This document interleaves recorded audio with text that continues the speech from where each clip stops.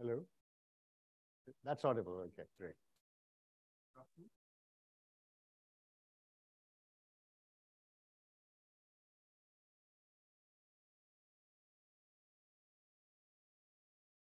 Hello. Sorry. It's a great privilege and pleasure on behalf of the Archives of Contemporary India at Ashoka and the Department of History to welcome an old friend, Professor Dilip Menon, who is at the University of Witwatersrand, South Africa, where he's founder director of the Center for Indian Studies in Africa. Professor Menon is, of course, a historian of repute whose work is well known to all of us, Caste and Communism, a classic on Malabar.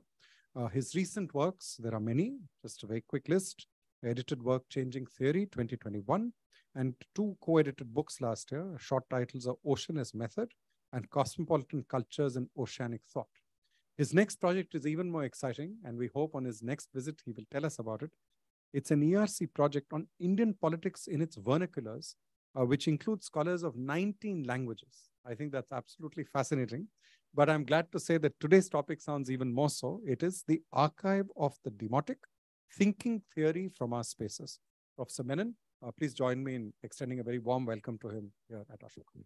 Thanks. So thank you for having me. And this is actually part of the project that Mahesh mentioned, where we have a European Research Council project, which involves 19 of us working with 19 Indian languages.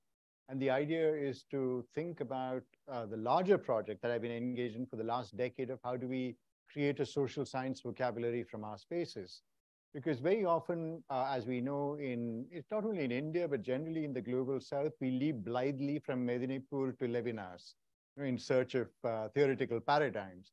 And it's a kind of sophistication with contemporary European theory that makes our work sophisticated.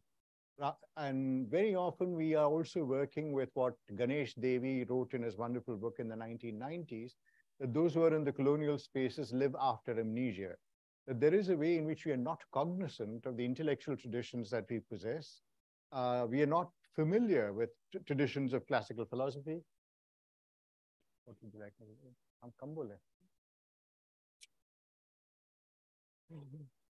So the question really was then is that if we are to think about intellection from our spaces, what is the strategy that one needs to adopt? I mean, does one then say, let's go back to the Vedas, let's go back to classical Indian philosophy, if you belong to a particular stream of thought, or do we say, shall we go back to the generations of Indic texts, as it were? And you think about Jain, Buddhist, and other traditions. So one of the ways in which I tried to work through this was in the book that I edited, Changing Theory, Concepts from the Global South, where we got together scholars working across disciplines, who all worked with the language. So we had 20 essays in 16 different languages, ranging from Arabic to Zulu to Xhosa to Mandarin and so on and so forth. And the idea was really something that seemed initially quite arbitrary, but that was the strategy, right? So I said, just choose a word that you wish to work with. And it was a literary, philosophical, theoretical exercise where one began then to engage with the conceptual entailments of that word. That word had to be fleshed out. So one of the things that it did was to free us, in some sense, from the idea of a tradition that sat on our shoulders, so to speak. Right? Where if you were to take up a word like dharma, for example, or yin and yang, or Ubuntu, words which are in the common, one could think about more sophisticated words which are rooted in particular philosophical schools, and that would require for many of us who lived after amnesia to begin a lifetime's enterprise. So for the last 10 years, I've been trying to read classical Indian philosophy, and I can't say I've got very far because it's another paradigm. It's not an inheritance. And that inheritance has been denied to us by the colonial caesura, as it were, that break that has happened. So the archive of the Demotic is how we are trying to work through this large project with the ERC.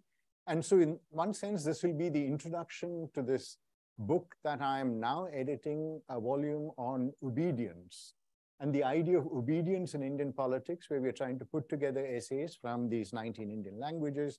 Obedience as it works its way through the domestic, relations with filial relations, parental relations, the idea of obedience as it works out in structures like caste, the idea of obedience as it works out within political practice, political parties, the idea of vote bank, which M.N. Srinivas spoke about, and so on and so forth. So this project of thinking a conceptual vocabulary from our spaces, so to speak, and I do this twitch because people will immediately ask, so what do you mean by our here? Who does it include and so on? And I'll assume that you shall be compassionate enough to take it for granted that our means something to you. So it's a project of thinking conceptual vocabulary from our spaces, from South Asia, India, from the global South. And in many senses, this is a project that was inaugurated more than 50 years ago. Right? So when we think about Ngugi wa Thiong'o's decolonizing the mind, his decision to move away from writing in English to writing in Gikuyu, or you think about the early works of people like Ashish Nandi, The Intimate Enemy, Loss and Recovery of Self under Colonialism, Syed Farid Alatas, The Lazy Native. So across the decolonized world in Malaysia, India, Africa, people were thinking about this inheritance of English and what to do with it. And there is a famous debate between Chinua Achebe and Ngugi as to should one write in English or not. And Chinua Achebe is very pragmatic about this. English is what English does, right? So it's just a language that needs to be used.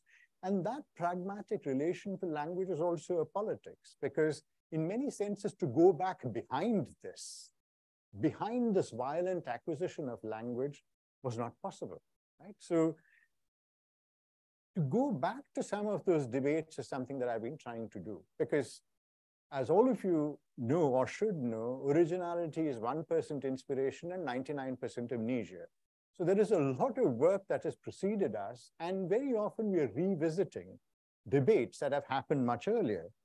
And so we are familiar with some of these debates. I mean, I don't have to rehearse for you the work of Dipesh Chakravarti or Sudipta Kaviraj's wonderful idea of Euronormality, right? That our histories are written with historical trajectories that come with elsewhere. It's a plangent phrase that Tagore speaks about in his lectures on nationalism, that we can't write our histories with histories that come from elsewhere, and so on. And one of the problems with post-colonial theory was that even as it freed us from a certain kind of dependence on traditions of Occidental intellection, it also required us in many ways to locate oneself within that. One had to jump the hoops, as it were. And so you'll find, so those of you who've read Provincializing Europe, at the heart of it lies the tragic enunciation where Dipesh Chakravarti says that we have the gift of the Enlightenment. Right? So there is a contending against the Enlightenment, but at the same time, the Enlightenment is the gift that allows us to think, to allows us to locate ourselves, to allow us to engage in conversation, as it were, with a vast philosophical tradition. And it's that tension, that contradiction, and this is not intended as a criticism, right? But that is the tension that we embody in the spaces that we inhabit. And postcolonial theory also worked with what I call in my work the abbreviated time of modernity. So in many senses, very often thinking about self, politics, ethics, all of these are regarded not only as conceptual categories, but as temporal categories, that certain ideas of freedom and so on have been inaugurated. So the French Revolution is the beginning of most things for the French, not for everybody else. And the French Revolution was also the beginning of colonialism for France, but that's another history. We'll leave that aside.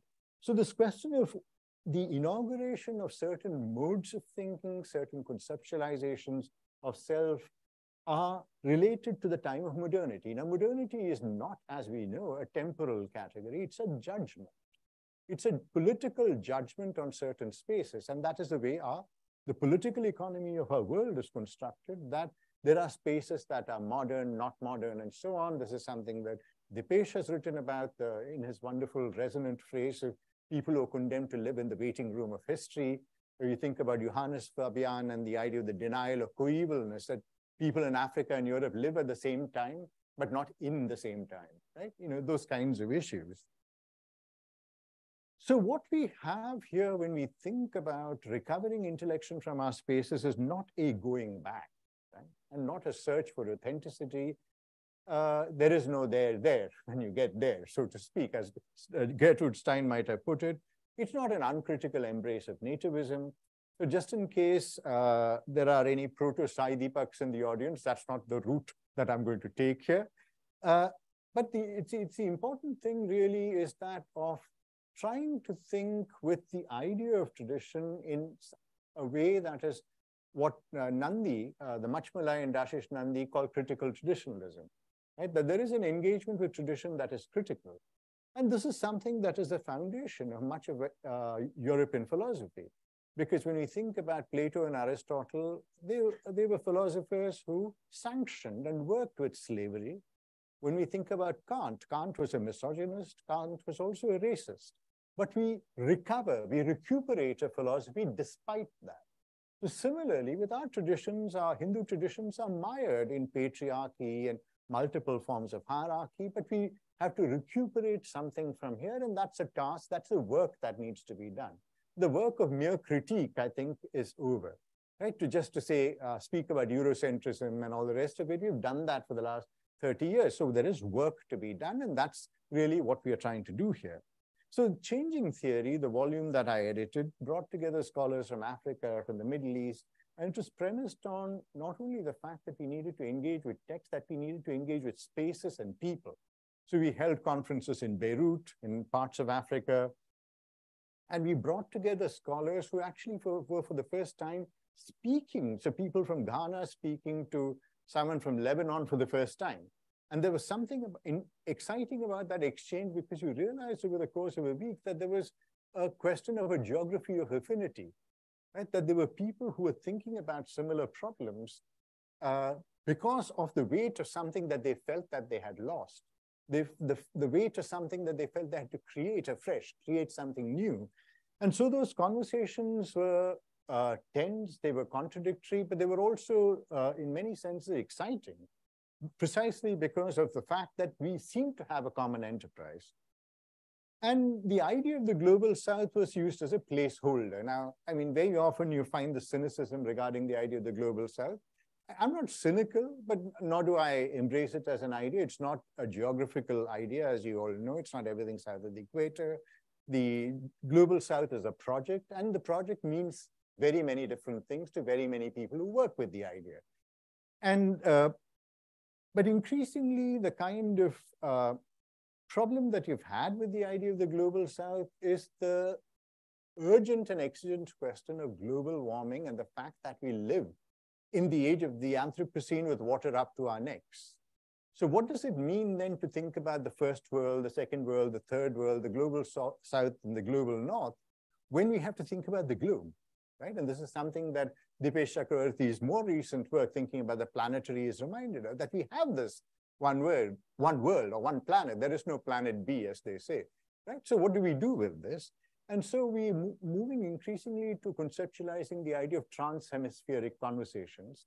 And that's really, again, a kind of placeholder, right? I mean, a lot of these conceptual categories are things that allow you to think and move beyond. So in the Changing Concepts theory from the global South, or Changing Theory Concepts from the global South, to give you a sense of the words that we used, the idea was, as I said at the beginning, not to work with words that came from a tradition of thinking, from Mimamsa or akhlaq literature or whatever it is. So one of the words that is bookend, I mean, or ends the volume, is a word in Urdu and Persian, Hindi, Hindustani, a word that Francesca Orsini, whom all of you know about, has written, and the essay is on the word aukat, right? And the word aukat is an interesting word because what Francesca does is to explore the 18th and 19th century dictionaries and to look at the meaning of aukat. And all of you are aware. I mean, this is something that circulates in everyday speech. Teri aukat kya hai, right? And this is something that comes up in the most melodramatic of Hindi films as well, right? And so on and so forth. But the question is here is that the word aukat is also related to the word waqt, just time. So here you have a word that is a question of status, which is connected to the question of time, and they join like Siamese twins. And what it gives us is a kind of portmanteau concept, as it were, that status is indeed a matter of time. So in Francesca's essay, we move from the 19th century dictionary, which gives us the idea of Arkat in its linguistic landscape. And then she moves forward to the 1990s, where you have the emergence of Dalit literature, you have the coming to power of Mayawati as the first Dalit chief minister in India, where formerly untouchable castes are asking upper caste, tumhari auqat kya hai, that you can treat us this way. So waqt and auqat come to be tied together, right? It's a matter of a transition that is happening here. Similarly, another word which was a very resonant word was a word in Zulu. Now, this is when we talk about words, the obvious thing is that we work with words around us. What does it mean to work with a word that is no longer around us? A word that has, because words live and words die, and no, there has been no better philosopher of this than Ganesh Devi, right? About the languages that are dying, even as we sit here and speak. And so this word has a very interesting history. It's a word in Zulu, isitungutu, and it's a word that means nothing to the contemporary Zulu speaker. The way it arises is out of a typical colonial enterprise where James Stewart, a colonial official, is compiling a dictionary. So he arrives in the city of Durban and summons people, and which is what, it's like a farman. So everyone comes and they are asked, so we say love in our language, what do you say? We say community, what do you say? I mean, what is the word for king, realm, territory, and so on? And word of this gets down deep into the heart of the Zulu territory, and an old man of 80 called Tununu decides that there's something happening here which he needs to engage with. He's distantly related to the great Shaka Zulu.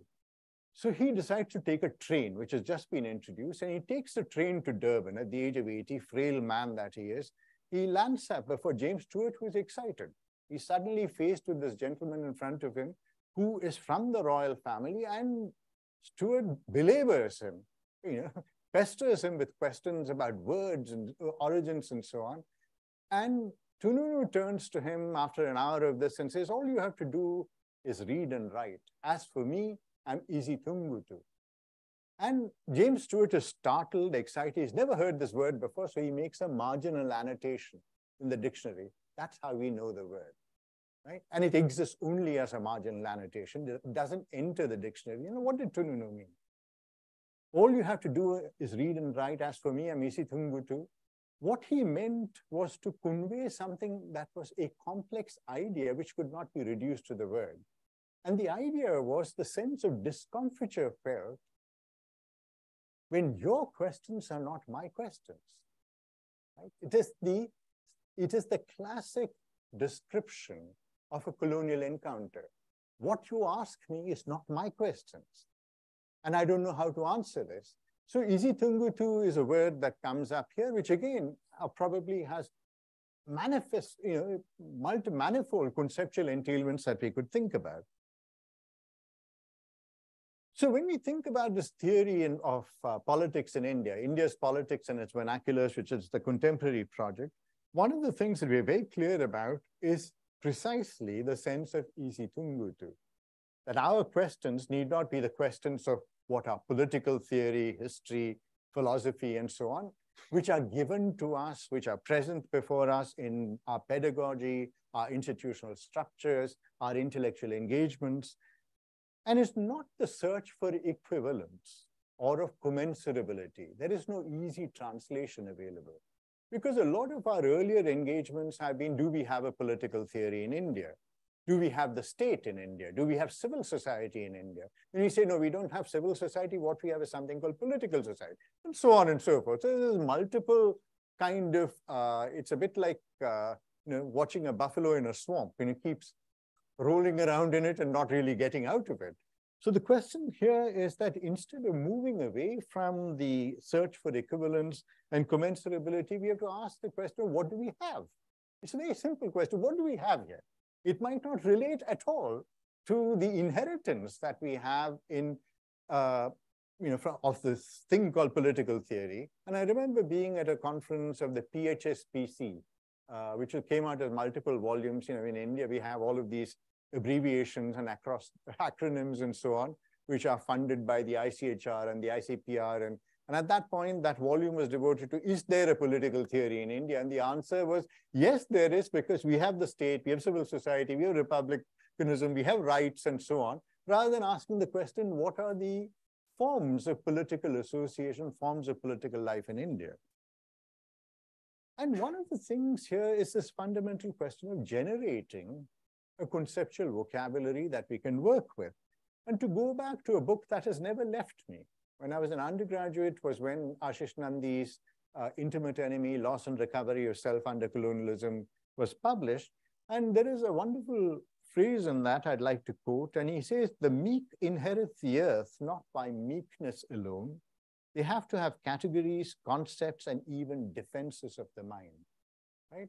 A more clear statement of a program that has still yet to be worked out 40 years down the line, right? So that's really something that I'd like to leave before you, the task of construction, the work that needs to be done rather than the mere critique. So I began reading many of the things that I had read in the 80s. And one of the books that I began with was Edward Said's Beginnings, because I was beginning something, so Shuharamb, as it were. So I began to read Edward Said's Beginnings in order to understand for myself, what does it mean to begin? What does it mean to begin something that is new, or to imagine that one is beginning something new? Because there is no leap into, there are no Archimedean points, and there can't be leaps away into some kind of vastness. And one of the things that Edward Said speaks about is intention and method. And these are crucial in the idea of beginning. And the question of intention, Said argues, is the link between the idiosyncratic view and the communal concern, right? So when you think about the fact that you might say, well, you're choosing words like Okat here, Isi Tungutu there, it appears to be an idiosyncratic method, right? Where you're choosing words, you're working with a word that you're familiar with, you're working with a word that you want to, which appears rather willful, given the fact of an academic tradition that exists before you.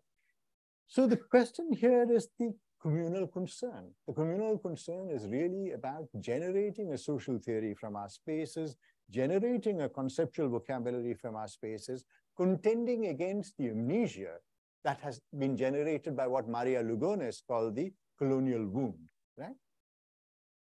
So we are, in some sense, working with the idea of making or producing difference, combining the familiar with work in the human language. This is, again, I'm paraphrasing Said. So you're producing difference through combining the familiar words, everyday words, the demotic, with human work in language. So there is the question of that inheritance, the unthought inheritance, what Bourdieu would say, it comes without saying, therefore it goes without saying. The kind of the notion of habitus, words that we use commonly, and the work that is required to reveal, as it were, the universe that word occupies. And the object here is not to be outside of tradition in some kind of intransigent way, right? It's not to say, well, I shan't deal with Indian classical theory or Confucianism and so on. It's not to be outside tradition, but as Said puts it, again, very simply, but in a very sharp way, it is to be beside tradition. And what does it mean to be beside tradition? It brings up the question of filiation, right, of connections. So you're not setting something aside, you're not deriving from it, you're sitting beside it and observing the filiations, not only with the tradition, but the filiations with the everyday, which is the work that one is doing. And to think with the work of an anthropologist who I deeply admire, Eduardo de Viveiros Castros, what he says is that when we look at studying indigenous thought or indigenous thinking, and the word indigenous, as we know, itself is a detritus of colonialism and modernity and so on. So I hope you will grant me the charity to assume that there are all these debates that we're all familiar with, we are all reading from the same page, that it's not an indigenous manner of thinking, but it's objects. It's not a distinctive manner of thinking. So to go back to somebody like K.K. Ramanujan's wonderful essay, wonderfully ironic essay, is there an Indian way of thinking? Which doesn't provide us with an answer. It's a bit like, can the subaltern speak? And if you read Gayatri's work, and some people say the answer is yes, and some people say the answer is no. And here too, is there an Indian way of thinking? Perhaps. And that ironic engagement with the idea, where it's not an indigenous manner of thinking, but the object. What is it that is thought about? Right? That's really at the heart of it. So we are really speaking about some kind of a philosophical anthropology, as it were, which looks at words in their context, words that speak to and generate forms of identity, create identity, stem from identity, are conjunctural, are transient, and you can multiply the adjectives. Most of us have good enough vocabularies to do that, so I'll leave it there. So it's a philosophical activity that continues to maintain a meaningful relation with life. And we'll come back to why I say that, a meaningful relationship with life, a demotic theorizing. And the idea of demotic, I've just put up there the meanings of the word demotic. Is anyone able to read that? Anyone has 20/20 vision? No. Okay, so demotic, relating to or denoting everyday speech and writing, denoting or relating to the kind of language used by ordinary people. The idea of demotic deriving from demos, democracy, and so on and so forth. I just put that out there to show you that I use the dictionary once in a while. But this, for me, is at the heart of demotic thinking. Reading Bakhtin, the dialogic imagination, and again, to go back to some of these thinkers whom we no longer read, right? And to go back to the idea of amnesia and originality, right? So here I'd like to read out, usually where PowerPoint is meant for other people to read, but I just want to read out bits for you, and which are marked out in red there. So language for the individual consciousness lies on the borderline between oneself and the other. And this is the important idea that I'm working with. The word in language is half someone else's. It becomes one's own only when the speaker populates it with his own intention, his own accent, when he appropriates the word, adapting it to his own semantic and expressive intention. There's the question of taking the word, seizing the word.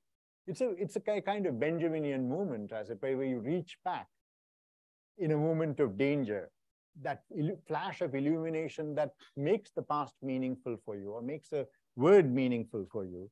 Prior to this moment of appropriation, the word does not exist in a natural and impersonal language. Remember, these are Bakhtin's, it's Bakhtin's discontentment with philology, the dead weight of language, as it were.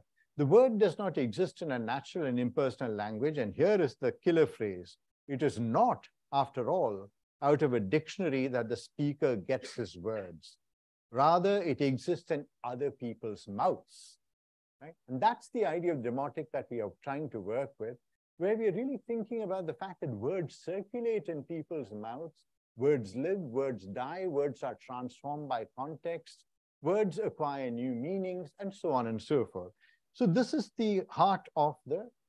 So after all this philosophical guff, now I shall move straight to the empirical, so that I think we can get a sense of where all of this is going, right? Rather than staying at the realm of. So in an ironic mode, just in case you're unable to recognize this, I begin with the dictionary, even though it's not out of a dictionary that people get their words. So I'm here and trying to think with a word in Malayalam, since that's my language, a word which is called udukkam. I'll write it for you because I realize in various talks that I've done that even what comes so easily, it glides off my tongue, people don't seem to get it. I'll write it in Hindi.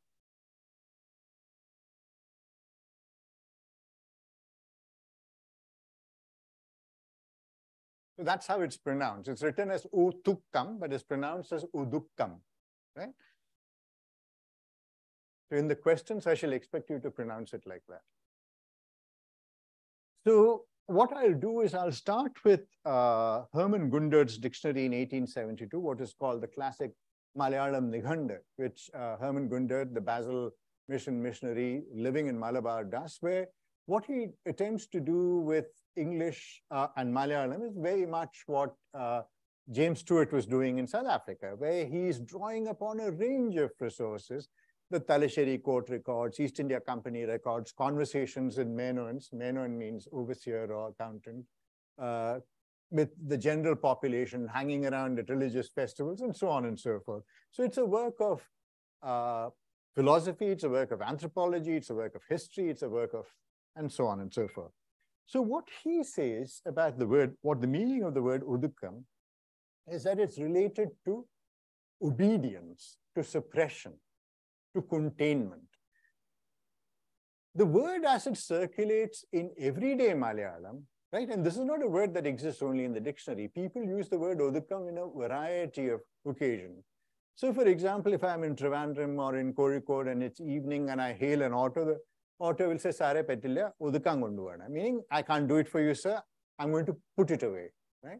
Or you walk into a second-class compartment and you throw your things around and they say, udukki vekkana, please put it all together. And there's the other way in which at homes, right, where young girls might sit in a casual way in front of guests and so on, the mother will say, udukam madam, adakkavam udukkavam madam. You need to have a sense of comportment.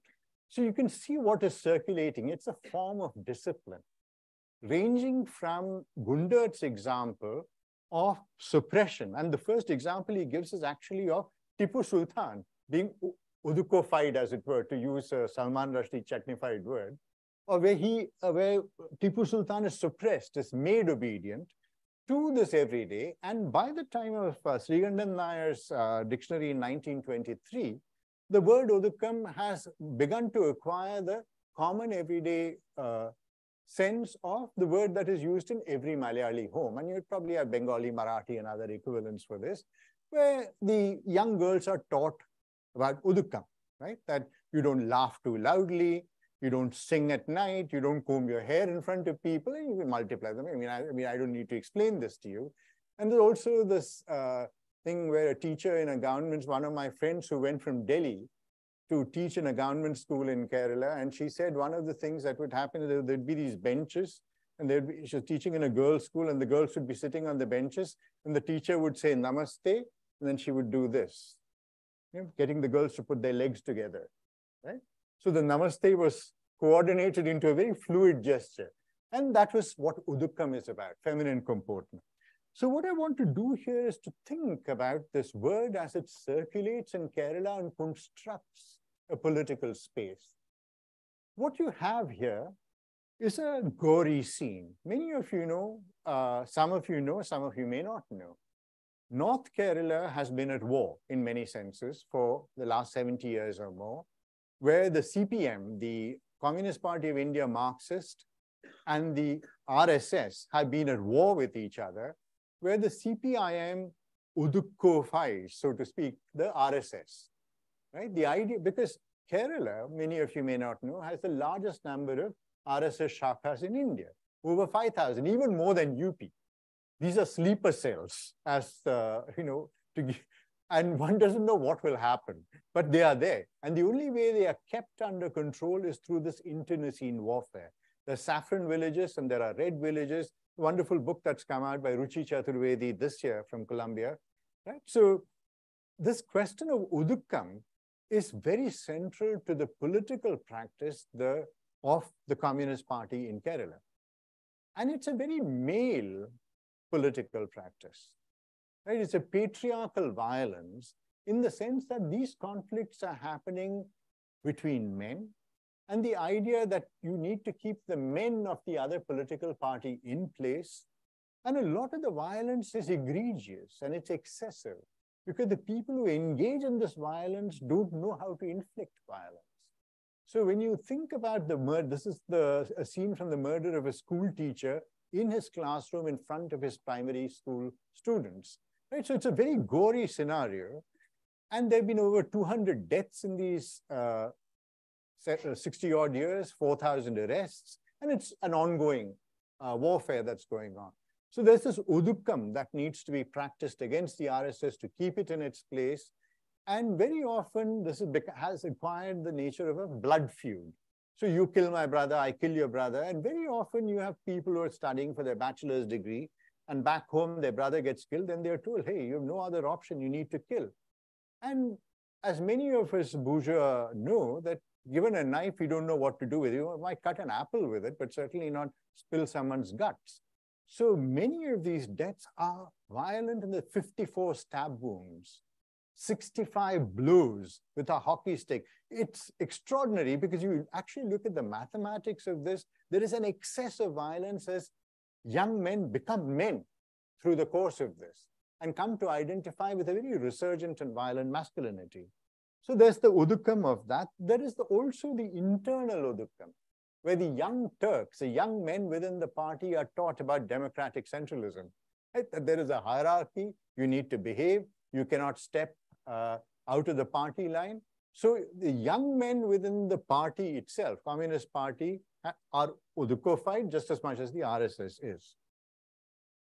And then it generates its whole landscape of udukam, as it were, where there are these martyr stones that come up. There are martyr stones in the red villages, martyr stones in the saffron villages, the songs, these are celebrated through semi-religious kinds of rituals and so on and so forth. So that's one kind of history. The other kind of history is the idea of feminine comportment. So this Malayalam film still has this, right? So that's the idea of the wife, right? Somebody who, the haven from the heartless world, sweetly perfumed, waiting for the husband, constantly attentive to the husband's needs and so on. And this is something that you're familiar with most Indian cinema, so I don't need to spend too much time on it.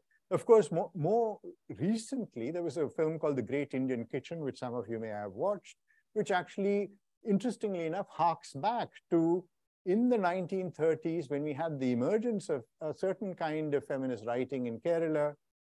There was a constant reference to Henrik Ibsen's Doll's House.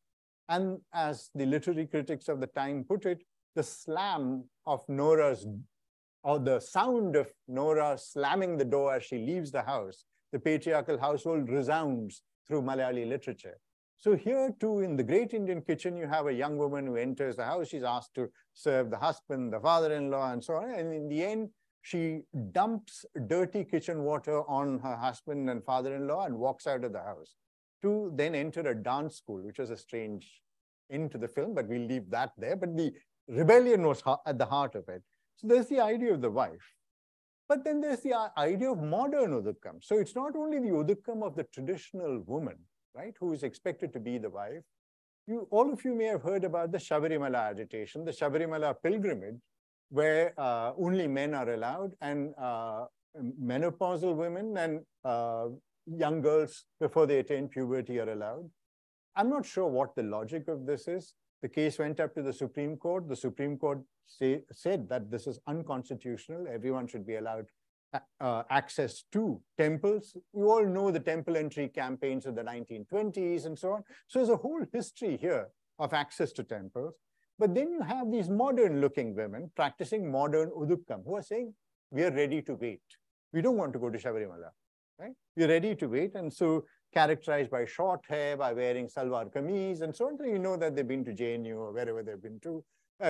But they're still concerned with the idea of udukam, right? That you're willing to wait. Then you have here something that actually rocked Kerala, where Rehana Fatima, who's his artist, lay down in the nude, as it were, and had her little daughter paint on her body. Now, this shocked the establishment. It takes very little to shock the Malayali patriarchal establishment. In the 1990s, when we had the emergence of something called pennezhuthu, women's writing, and the word penna was very consciously used because penna is a Dravidian word, as opposed to stri, which is a Sanskritic word. So the use of the word pennezhuthu caused the Malayali male literary establishment to get really irate, hot and bothered. The newspapers are full of articles by distinguished Malayali literary critics and novelists. It was called sanitary towel literature. The level of debate was pathetic, ugly, but we have, as a result of that, we have some of the finest novelists in writing in Malayalam right now are women, including K.R. Meera, whom some of you may have heard about. So Rehana Fatima is not practicing udukam in two ways. One, she's a Muslim, right? So there's the idea that, oh, what is happening here? And she was also involved in the Sabarimala agitation, right, where she was saying that women should be allowed to enter Sabarimala. So this became an occasion for a crackdown on her. This issue was resolved only in June 2023, this year, where the court said a woman has the right to autonomy over her body. And there's a Kerala High Court, not a UP High Court, you must remember. So it says the woman has a right to autonomy over her body. But otherwise, the charges that were leveled against her were not only about her utter shamelessness, but the fact that the child was being coerced into what is a sexually violent act. Now, the imagination that goes into something like this is, again, I will leave to your imagination. Then we have this other incident, which is even more trivial, right? Rima Kalingal, who is an actor, a very well-known actor, very outspoken actor, who is considered a feminist within the film space. It takes very little to be considered a feminist in Kerala, sadly enough. So she appeared at a meeting dressed in a short skirt, right? And you can observe the woman sitting next to her. There's only enough space for her to breathe. Everything, the rest of her is covered. She displays Odukam, Rima Kalingal does not. And so there was another actor, female actor, who appeared wearing a dress which revealed her legs and so on. So Rima Kalingal said, we have legs, displaying a complete lack of Odukam in any manner, right? So these are the words. So the word Odukam for me signifies something that is at the heart of an unreconstructed patriarchy in Kerala. It is about directing male behavior. It is about creating the masculine, but it is also about creating the feminine at the same time. And there is a violence that underlies all of this, right? Whether it is in the creation of the male body as the violent actor, the 55 stab wounds, or is it, or the requirement that young women not show their legs, right? There's an even more recent controversy, again involving Rima Kalingal, where we had our famous actor Mammootty, who is now 70. So, and he looks very young, he's very fit, and so he eats only nuts or whatever he eats. So there's a photograph of him leaning casually against a wall. So Rima Kalingal has a photograph of herself in a gym costume, standing against a wall. And of course, everybody goes to town on Rima Kalingal, saying, you look like an auntie, you're 39 years, dress appropriately. And this is what obsesses the Malayali press and a certain class of Malayali men. So in that sense, this word Odukam for me symbolizes a way of engaging with the language of politics, a language of politics through the idea of a demotic theorizing, a word that is present in everyday conversations on the lips of the auto rickshaw driver, on the lips of a mother, on the lips of a party official, the chief minister like Pinarayi Vijayan, or somebody who requires young women to be an ideal woman in the Malayali imagination. So I'll stop there. Thank you.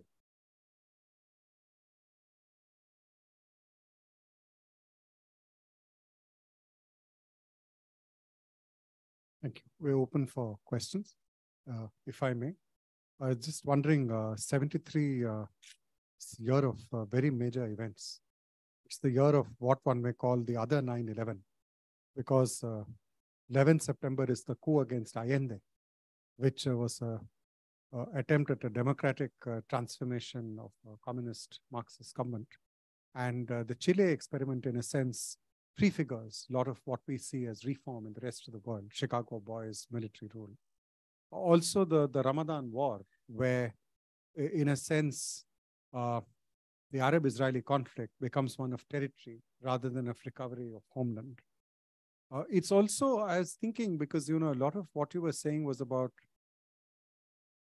the quote of Bakhtin, you know, the word is owned by somebody else. And it's uncanny. 73 is when Nobel Peace Prize is given to Kissinger. And it's the time when the peace talks are on, but they're bombing North Vietnam. So when you see this 50-year arc, do you think that the 70s, in a sense, set up the stage for a new kind of search, for a new language and politics of emancipation?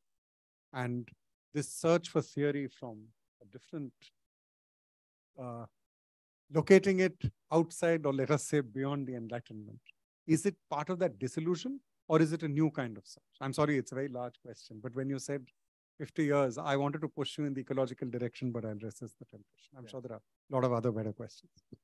Actually, this is a vast question. So, and the question of how to think about a kind of watershed period, a saddle period, as Kozelek put it, where concepts arise. When you think about something like the French Revolution and the coming into existence of new words and ways of being, or you think about the late 19th century, 1848, the springtime of the peoples, 1870, the Paris Commune. So about the 70s, one of the things that is happening at that time is that there are three things perhaps that are happening. One is the fact of the late decolonization of Africa. Angola, Mozambique, as Portuguese grimly holds on to its colonies, right? Where decolonization is a fact. France has left Algeria in the 1960s. The Portuguese cling on. They lose Goa in 61, but 70s, they're still clinging on to Africa. So there is this whole process where there is a certain perfidy that is becoming evident, right? Where there is a European perfidy that's becoming evident, where despite the kind of rhetoric of democracy, rhetoric of self-determination, that decolonization is not an achieved fact. It still has to be contended for. The second thing that's happening in the 1970s is where America is contending with its own history, right? Because 1945, it emerges as what in international relations is called the hegemon, right? Which sounds like a Malayali word, hegemon, right? As opposed to hegemon. So America emerges as the hegemon in the 1970s. And there is a kind of unreflectiveness inbuilt into the American enterprise in the world. So you have, in 1945, you have the bombing of civilians with the atom bomb, August 6, 1945, which is seen as necessary, right? Germany, of course, had, given up by that point. So somebody had to be bombed. It turned out to be Japan. 1953, you have the Korean War. Then you have the coup in Guatemala in 1953. Multiple, and then, of course, then you have in 1953 also the deposition of a democratically elected government in Iran and the setting up of a monarchy, despite America's professed distribution of democratic values across the world. The Vietnam War creates a conjuncture, right, which is a crisis, where the belief, the self-belief of Americans in their enterprise in the world is challenged by a younger generation, right? And so then you have the growth of the feminist movement, the Black movement, the peace movement, which are saying that we don't have the languages to express this dissatisfaction. So while the decolonized world is searching for a language to engage with the perfidy of a former master, you also have within the US the search for a language that will allow, the famous words of, is it bell hooks? So you can't dismantle the master's house with the master. Audre Lorde, I'm sorry, yes, Audre Lorde who says that. So that's a second conjuncture. The third conjuncture could be the oil crisis, right? Where, again, the 1973 Gulf oil crisis, where suddenly you realize that the world is oriented towards that there is a newer form of colonialism that is waiting on the horizon, right? That is to emerge. And there is also this whole question of the 1970s of the circulation in India. I mean, in India, we see echoes of all of this. The final conjuncture is, the third conjuncture is that of the failure of the idea of Eurafrica, right? And which is what leads then to the consolidation of the European Union. Because once Europe realizes that it cannot survive with its colonies, there is an attempt within Europe to generate the idea of Eurafrica. And as you know, there have been arguments about within Senegal, etc., forming a federation rather than nations. And so the idea of evolving a new language of politics, which is looking at the emergence of the idea of neocolonialism, which Kwame Nkrumah had spoken about and is picked up. So it's a whole conjuncture within there is an inadequacy of concepts. There is no inheritance to work with that is untainted.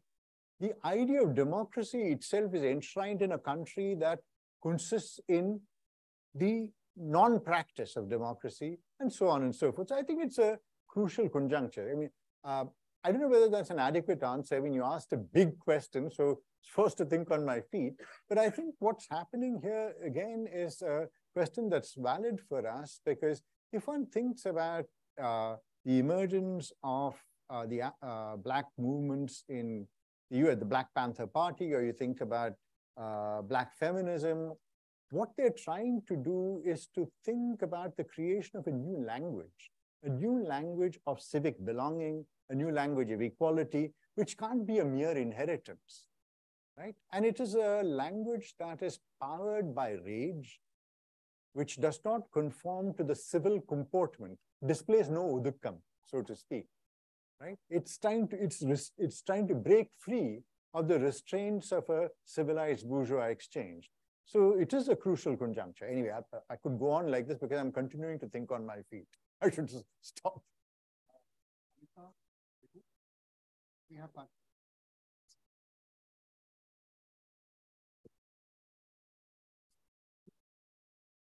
Thank you, Dilip. That talk was sparkling and also sparking thoughts.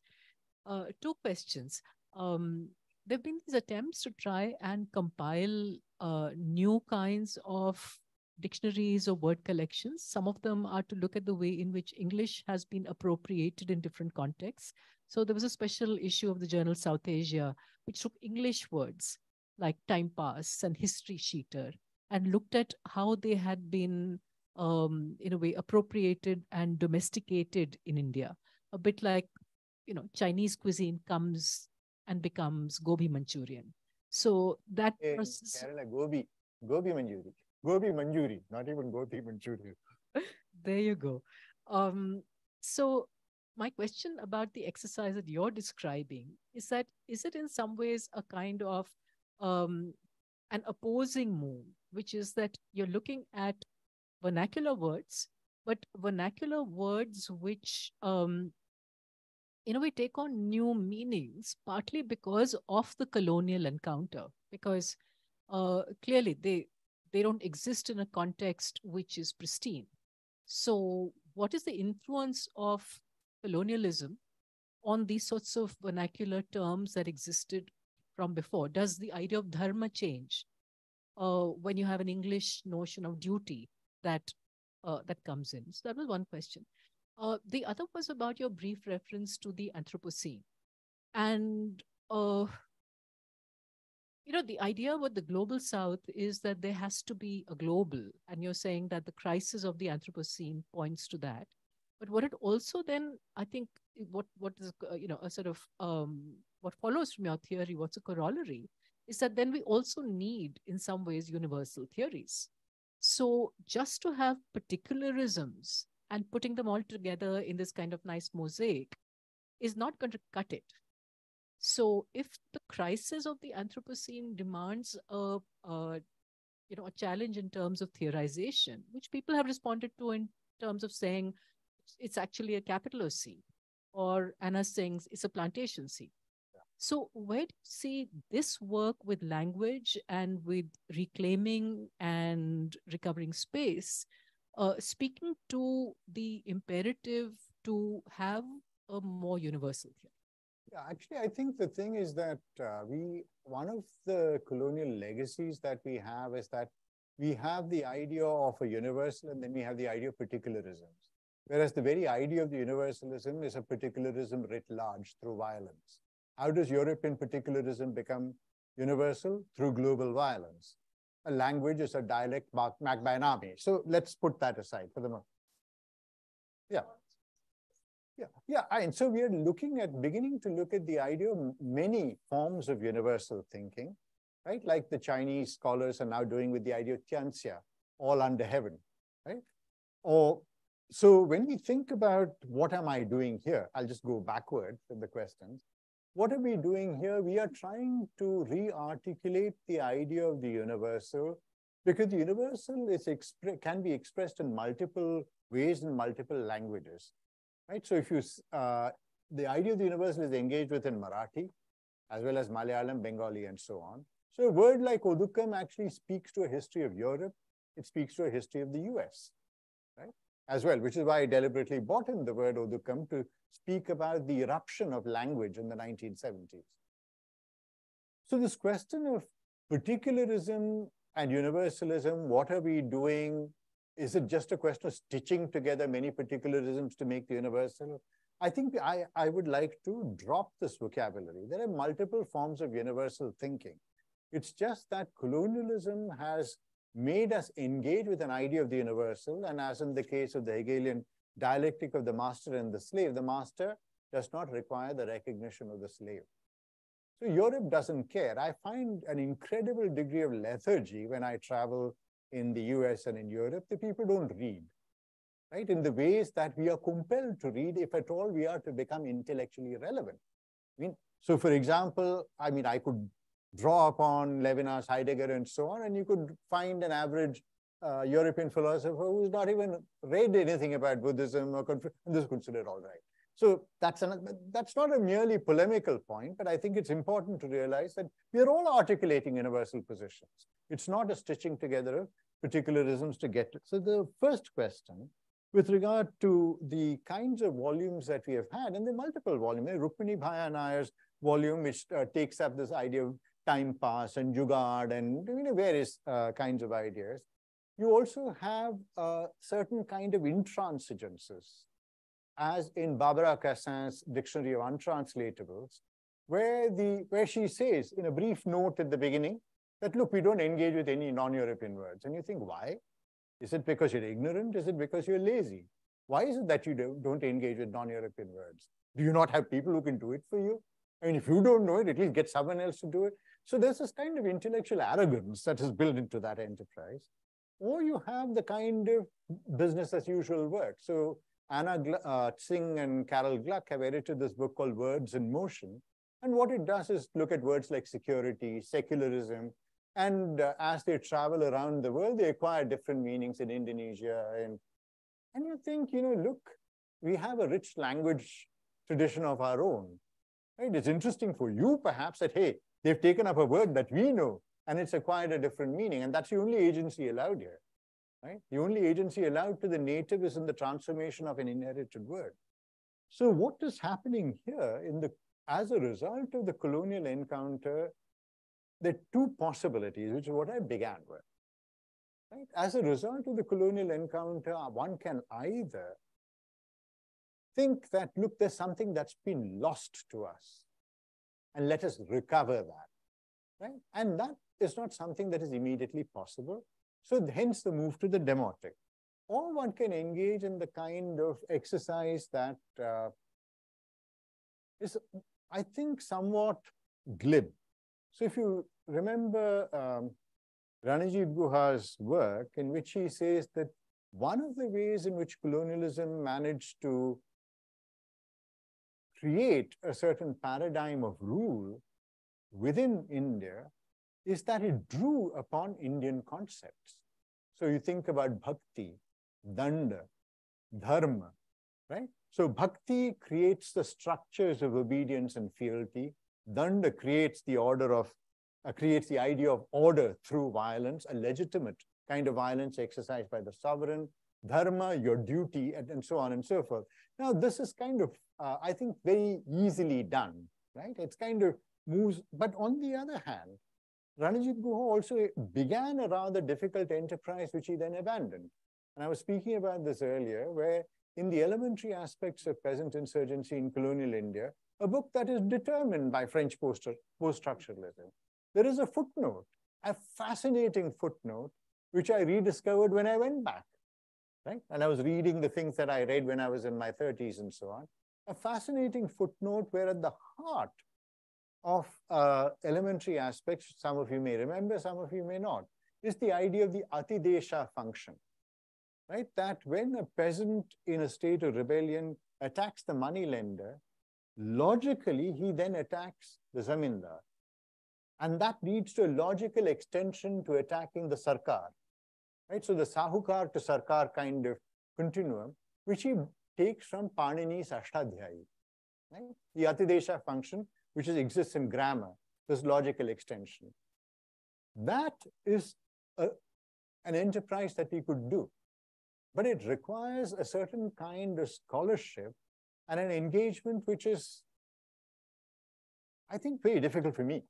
And it's quite difficult to begin with. It demands a knowledge of languages. It demands a language of philosophical traditions. And I'll just stop with this example because you can go on. I mean, these questions spark for so many things. There's Duncan Derritt's Religion, Law, and State in India. And he talks about the 18th century encounter of colonialism of East India Company with the local traditions of philosophy, right? Local philosophers. And one of the things that happens is that the East India Company is interested in rule. The philosophers are interested in cogitation, right? Now, when these two come together, the East India Company says, look, we are consulting you as a Pandit. Here is this guy who's killed his wife. Is he guilty or not guilty? The philosopher then begins to speculate as to what the person was killed with, what time of day it was, what condition of mind the person who killed it. If he used an axe, did he kill the wife with the blade? Did he kill the wife with the haft of the axe? And so on and so forth. And the East India Company says, enough. You know, like, tell us whether a person is guilty or not. And slowly what you have is what Derrida calls responsiveness. So you have the generation of responsive texts where entire traditions of philosophy are subordinated to this instrumentalist enterprise. So when we say go back to what? Do we go back to the time before colonialism and what existed there? Is there something there to recover? So I think these are complicated issues. And so just mulling over this is what led me to the idea of the demotic. So let's work with what we have and think. Some of it may require, if I were to work with the idea of dharma, I could probably go back to Patrick Olivelle, right, on that massive tome, and then try and engage with how the idea of dharma is spoken about every day. Ye tumhara dharma hai, tum karo. You know, the toilet saaf karo, ye tumhara dharma hai. You know, this kind of the casual brutality of Indian society can be studied through this. But I'll stop there. There's Brigu and yeah, there's Brigu, Josefa, and then I'll begin so that. Yeah. And I will apologize for my inability to be brief. No, that's fine. You don't have. So nice, very nice to hear you, Dilip, and to also know after many years that one still has resonant interest. So for the past few years, I've been working on a project called Steps to a Global Thought, which is doing something very different. But one of the basic questions we're asking is, how do concepts relate to territories? And how do concepts cross territories, not just as a function of power, but as forms of attraction and other ways? And I think one of the worries we express in that, it's still in progress and yet to be published, but soon to be out, hopefully. But one of the worries that what's happening in contemporary philosophy or theory, very much in the dictionary of untranslatables, is a ossification and an impoverishment of even the idea of Europe. Because their own precursors, for example, they cite themselves as being the tradition of Benveniste. Benveniste's Dictionary of Indo-European Concepts is a absolutely brilliant mapping of how concepts move, like the concept of a deity, etc. And the reason I invoke the Indo-European is is it that we are participating not in nativism, but in the perpetuation of a certain geography that depends on certain kind of definition of language, territory, etc., which was actually quite more imaginatively mapped. And there are other ways of mapping the movement of concepts or across territories, as with the concept of Indo-European, such that the reason I'm saying that the term you keep using, our own, I find, for example, one of the problems I faced was a completely impoverished way of thinking about popular religion, for example, in which I found that, say, a myth in Rajasthan, I found it much more able to read that myth in relation to transformations of myth in the Indo-European corpus of myths, such that Rajasthan may actually find its own in Iran or Scotland, where you see the same cattle raiding myth being transformed. So I'm wondering if your conception of concept and territory is still too wedded to a certain kind of modern geography, in which what happens in the transformation is actually impoverished both our idea of Europe and our notion of what is our own, such that even the rise of a deity like Krishna, for example, the Bhagavad Puran has to cross 11 linguistic regions to become a North Indian text. Absolutely. So I would say that part of this would be the central question of how you cross territories, or what a conception of translation would look like, not just as an imposition of power. Very good. I think it connects up with the question of universal that Amita raised as well. Right? What is the place of thinking? Right? So when we think about Europe, the idea of Europe is impoverished in its amnesia regarding its Arabic past. Right? For one, right? That what it considers as the fount of philosophy, Greece, many of those ideas are rendered and translated, and this is something that's fairly common knowledge, right? The other thing is that when we think about any of the ideas in our space, they're inflected by ideas of migration, movement, layers of the colonial conquest as much as, and not only the British, go back to the Scythians and the Parthians and so on. So we are talking about these constantly expanding and contracting spaces, right? So when one thinks about a word, right, the word is what I choose to think with. These are also questions of preferences. Right? What I'm not proposing is not democratic centralism, the idea that I will hand to you my son. Right? I mean, it's a fact that we all think with the grain of our being. This is what I want to think with. So if you think about a word like any of these words that one thinks about, the word Odukam could be put into a much larger landscape of Indian Oceanic Islam. Right? And practices that take you to West Asia, it could take you to Southeast Asia, and so on. But it's a question, is that of beginning to work with a word and to explore then the conceptual entailments and the world of the word, right? And that's where I would like to go. So it's not about limiting it to any, so when I say our, it's all a gesture of affinity, it's also a polemical gesture, right? Hum Hindustani hai kind of thing. But that aside, I think every word has to be explored not in its some kind of autochthonous, mushroomy sense, right? Something that sprouts willy-nilly in a landscape, but that it has these filiations. And these filiations are unexpected, they are vast, they're contingent, they're conjunctural, there are geographies that are forgotten. Right? So take a very simple example, right? When you think about the emergence of Thagi, right, in central India, the reason why Thagi emerges is that for a brief point, cotton from Madhya Pradesh was being sold to China. And there's a huge boom in the economy. Then that bubble bursts, and suddenly Madhya Pradesh becomes Madhya Pradesh. And these guys have nowhere to go, and then they resort to criminal activities and so on in the middle of a drought and so on and so forth. So suddenly that vast landscape that connected the villages in Madhya Pradesh to China and to a global economy. Similarly, why does Jyotiba Phule in 1873, when he writes Gulamgiri, he dedicates the book to the slaves, right? The freed slaves of America.